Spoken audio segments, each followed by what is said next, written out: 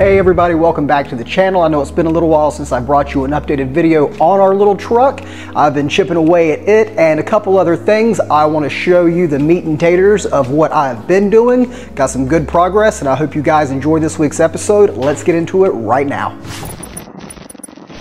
Here's a couple of things I did behind the scenes while I wasn't filming is I went ahead and fixed all the rust on the front of this truck. And as you can see, it was pretty sizable chunks. I was surprised how bad it was. Whoever owned this truck in Japan decided just to shove a bunch of body filler in the rust and then put this slick little red paint job on it and send it to me in America. It looked like it had some work done, but I had no idea how bad it was gonna be, but it's all been fixed now. There was a couple other spots that were rusty and they've all been patched as well. I went ahead and cut out some spots for these cool little JDM style yellow fog lights. I was able to piece together an 89 Civic EF front lip that I bought new off of eBay, ABS plastic, and cut it into 4 equal sized portions. And if you cut and measure it right, it's pretty slick how all the body lines still line up. I still got some filling and sanding to do, but I think it looks cool. The weight plate's on, and with doing this, there was a little bit of that radiator that poked out of the bottom, and you can't see it anymore, and it all looks pretty tough and like it belongs there. One last look at the motor in the truck before I have to pull it out again. A couple of things to note if you're planning on tackling this swap is, I don't really think it matters what style header or turbo manifold that you try to put in this little truck. I hope someone can prove me wrong, but I don't think a stock one or manufactured one exists that's gonna fit in these tight spaces. So something that you're gonna have to consider or overcoming if you're gonna do this swap is you're gonna have to make a custom turbo manifold, custom header, whatever it is. It's that tight. There's a support bar that runs all the way across the back of this truck that motor is very close to, so you got to make that turn extremely quickly if you want to clear, especially with the motor torquing. Something else to keep in mind is that the K20 swap harnesses plug and play that you can just purchase about anywhere, they're drastically shorter than you need them to be. I mean, dude, it stops like right here in the bed. So I've measured it out to about 36 inches that you have to add to these harnesses to get them in the truck to keep the ECU safe from moisture and damage, because you can't just leave something like this in the bottom of the truck. You could get a very, very expensive custom harness made, but I don't even want to know what that cost. I have plenty of extra wire, so I will be extending it out myself, but these are just some things to consider before K-swapping your truck. Just wanted to take a moment to appreciate the fact that the Acty truck has the motor in, the suspension is complete, and she is a roller. It's pretty sweet, man, really. The front end's looking sick. I'm feeling pretty confident with everything that's been done to the back. Finally take a deep breath. Not that the struggle is over, but that was a big struggle. So we got that taken care of. Got to get the engine out, get it refreshed. Got to switch gears a little bit. I need to get my wife Silvia back together. She's been really patient with me and I got her engine on the stand. I'm gonna show you that in a minute. But when you have multiple projects going on, sometimes you just got to bounce around. You got to stay loose, you got to stay limber. And I am going to start doing a little bit more of that with the channel. I've done plenty of car stuff around here that I should have filmed and didn't. I think you guys would enjoy watching it. So we're going to start doing that as well. But let's take one last look at the little truck while she's all together, rust free, K-swapped, 3-linked, full body coilover. Yeah, man, yeah.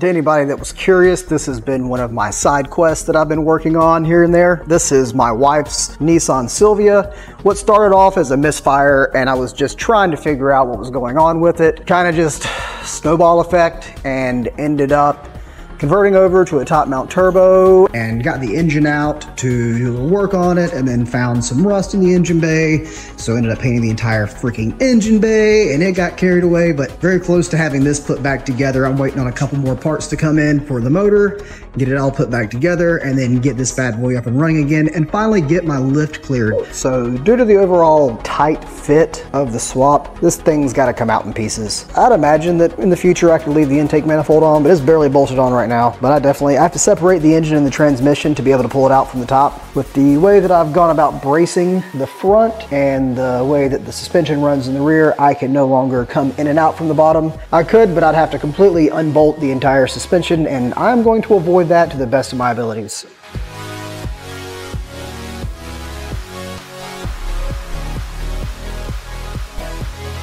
K24 is out of the truck. I don't have a free engine stand right now, but I'm gonna go ahead and break this thing down on the ground, get the head off and get it to the machine shop tomorrow so I can go ahead and get it cleaned up, refreshed, and I wanna get it back in the truck as quickly as possible so I can get to wiring this thing up and hopefully get it turned over at a decent rate. All right, we're making a little headway on getting the head off.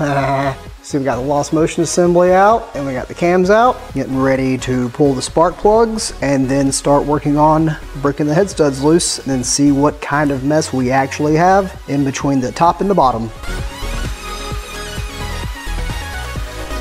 All right, I got them all loose.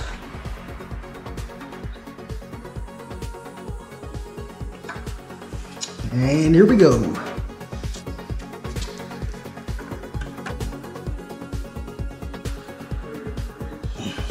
Ooh, that looks rough.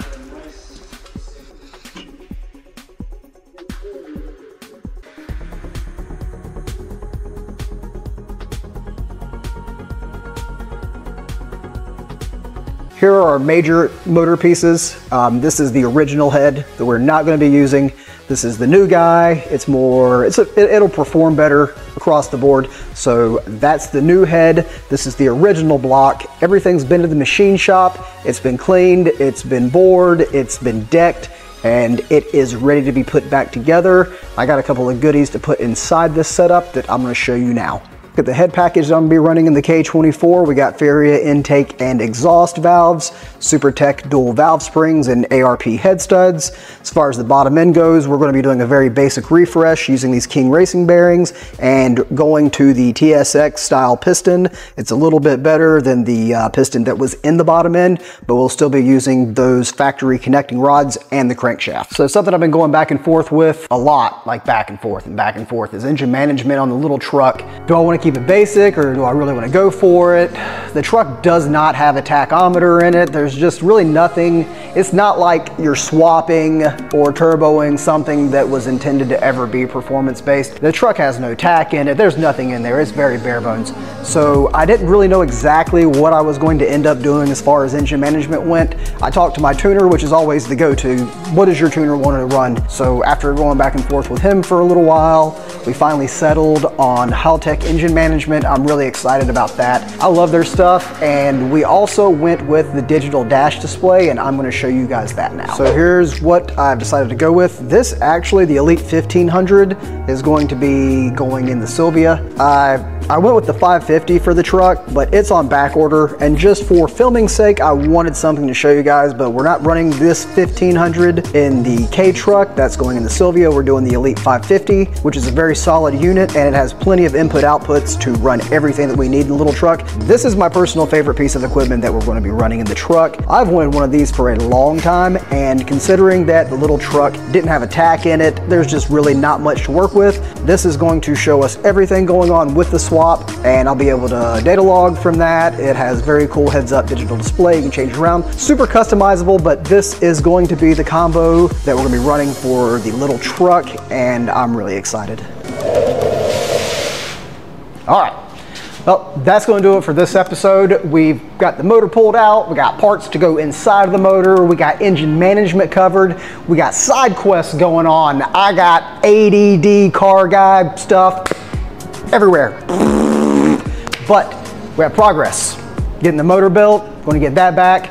Immediate focus is to get the motor in and get it running. So future episodes going to be wiring, fuel delivery, things of that nature.